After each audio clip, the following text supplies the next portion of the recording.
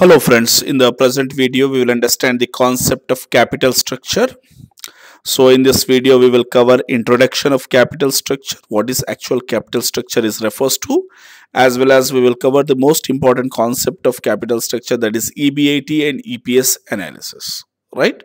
So cost of capital videos have already been made.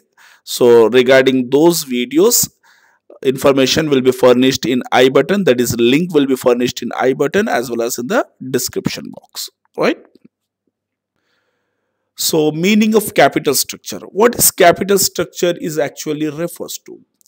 Capital structure is refers to here the mixture of different long-term sources of finance such as equity, preference, debentures, or any other long-term source of finance. So how we will keep the mixture and combination of these sources of finance, and deciding the capital structure is one of the most important decisions of financial management, as it is closely associated with the value of the firm, whereas the capital structure is the permanent source of finance for company represented primarily by long-term debt and equity, right?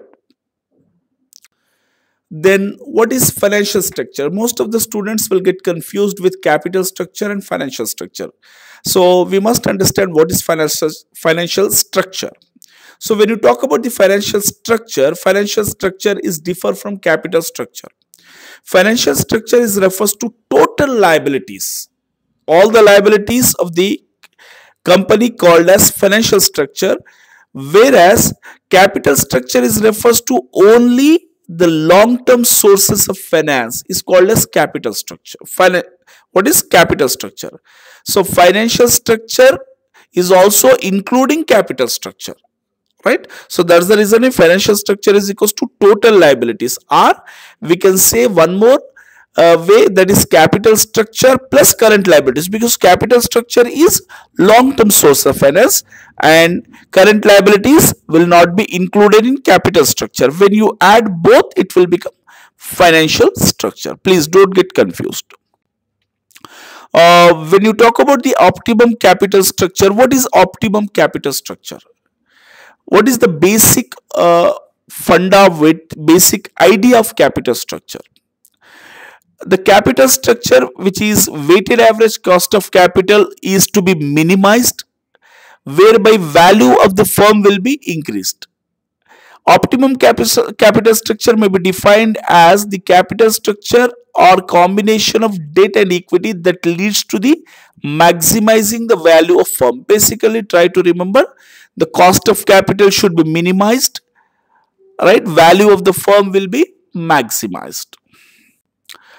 Objectives of capital structure, again the same thing, right?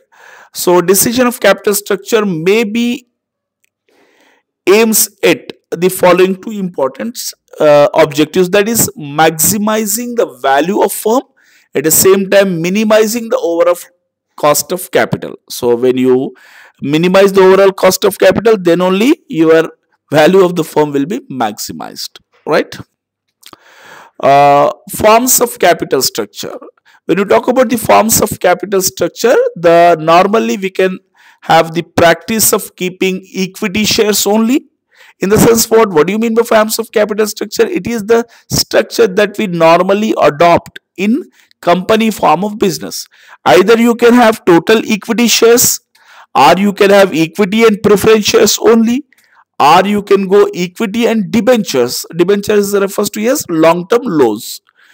Or you can have combination of three, that is equity, preference and debentures, right? Then EBIT and EPS analysis. This is the most significant part of the capital structure problematic area. So when you talk about EBIT EPS analysis, is important tool of analyzing the importance of as well as impact of alternative methods of financing on earning per share. See, always basic objective of the firm is to maximize the EPS, maximize the earning per share, because when earning per share gets maximized, the value of the firm will also increase. So how to calculate EPS? So calculation of EPS formula is EBIT, that is earning before interest and tax minus interest minus tax minus preference dividend divided by n, where EPS stands for earning per share, EBIT earning before interest and tax, where I is interest, T is tax rate, PD is preference dividend, N is number of equity shares. So the EBIT will be calculated, and highest EBIT is the most significant decision of the business. In the sense, always business wants to keep highest EBIT, right? Sorry, EPS.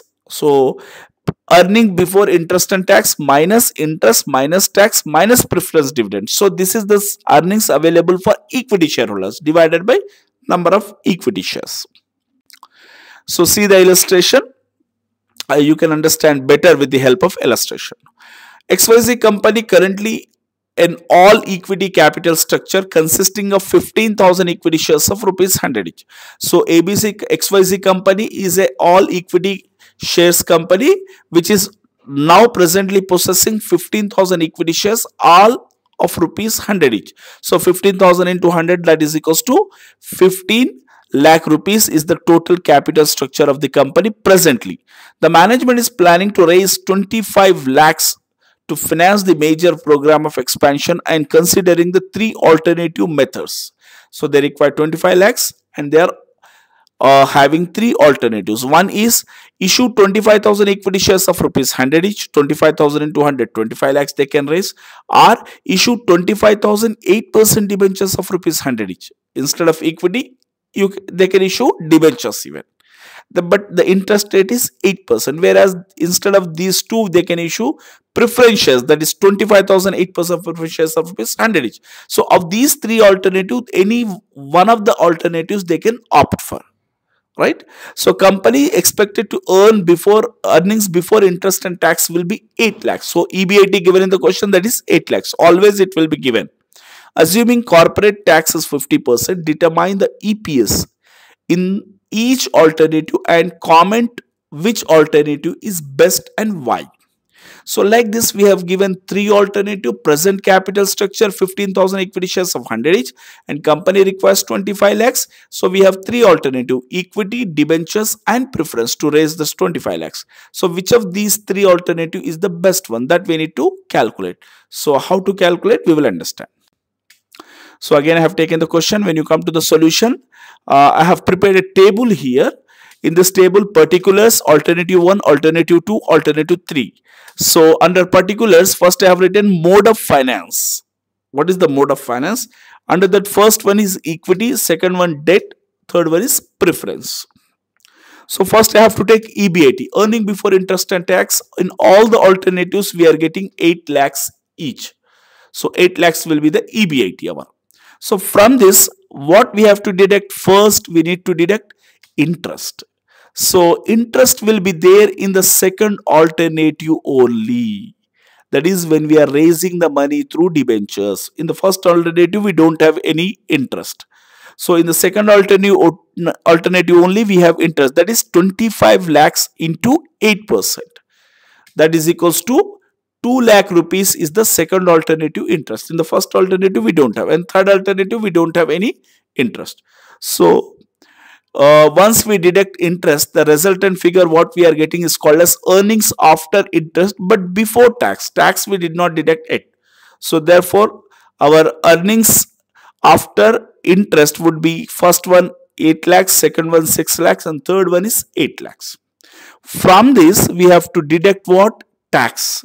That is at the rate of 50% given in the question. Once you deduct tax, how to calculate tax? This will be calculated on earning after interest. So 8 lakhs into 50% will get 4 lakhs. 6 lakhs into 50%, 3 lakhs. 8 lakh into 50%, 4 lakhs.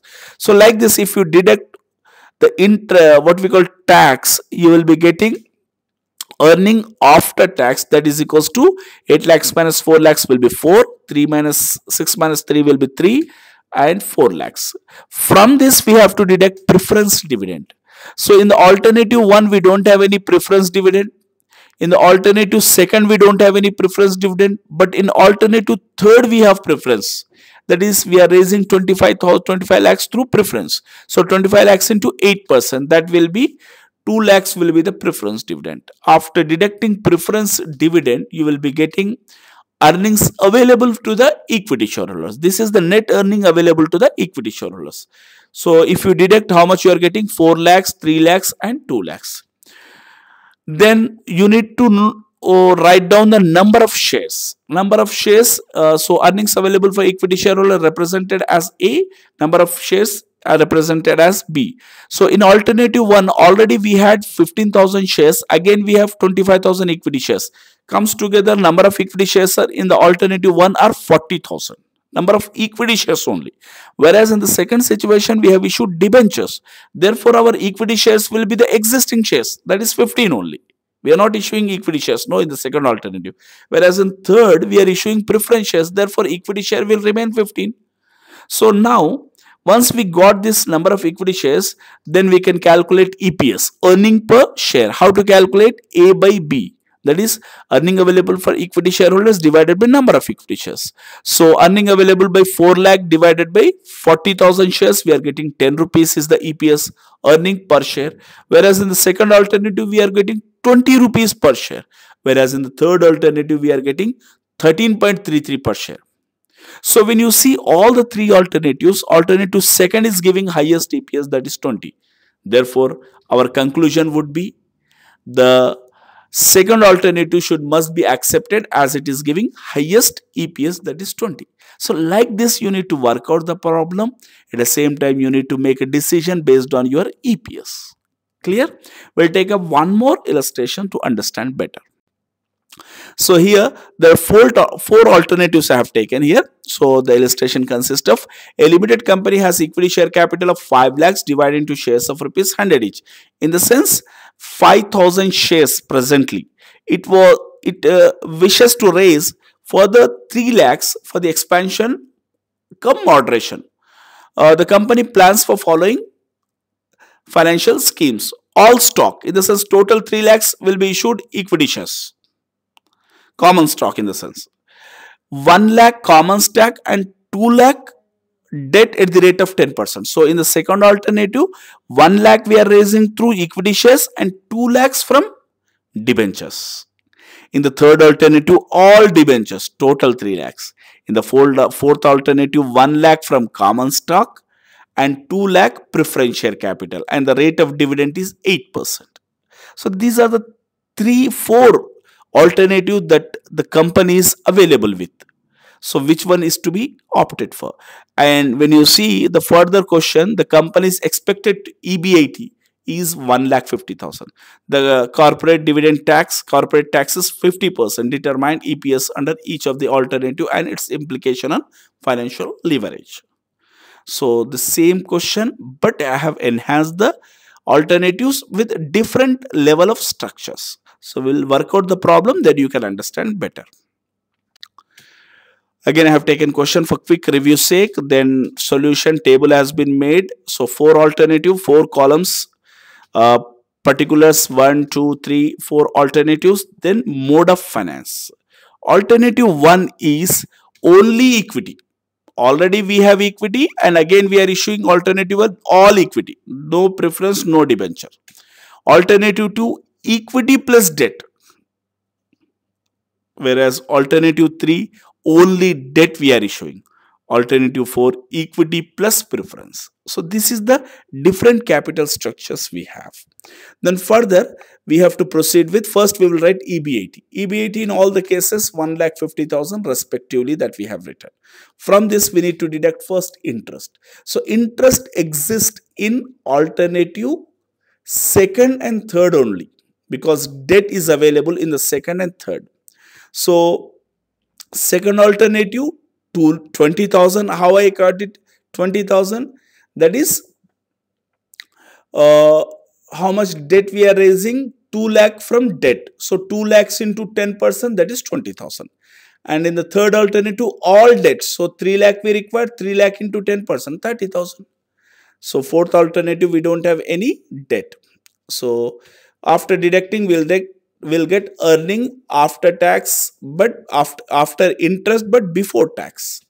So respective amounts, that is 150, 130, 120, 150. From this, we have to deduct tax 50%. So 50% of these respective values that we have calculated, And after deducting these values, earnings after tax, that is first one is 75, 65, 60 and 75. Little bit quickly I am going, you can understand. So from this we need to deduct preference dividend. So preference dividend available in only fourth alternative. So first alternative no preference, second, third no preference, and the fourth is 116,000. How we got this 16,000? Because 2 lakhs we are raising through preferentials. 2 lakhs into 8%, that is 16,000. Once you deduct these values, you will get earning available to the equity shareholders.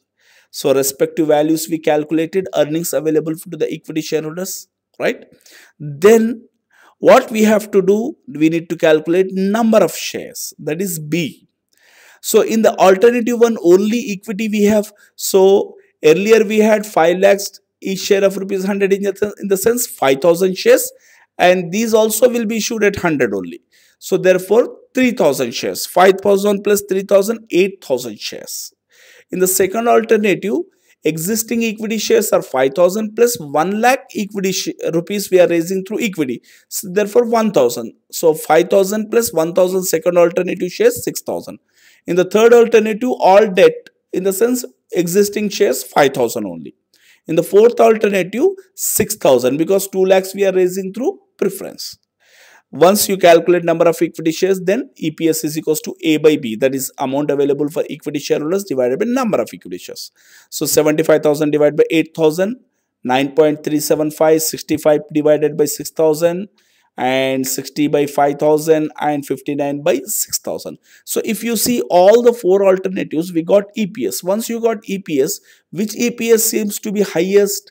The alternative second seems to be highest, that is, sorry, third seems to be highest, that is 12.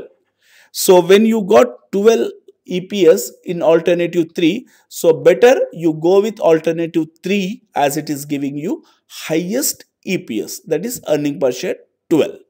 So I hope I made you understand the entire crux of the EPS and capital structure, right? Thank you very much for watching the video. Please do subscribe my channel, Mentor the Trusted Guide, and motivate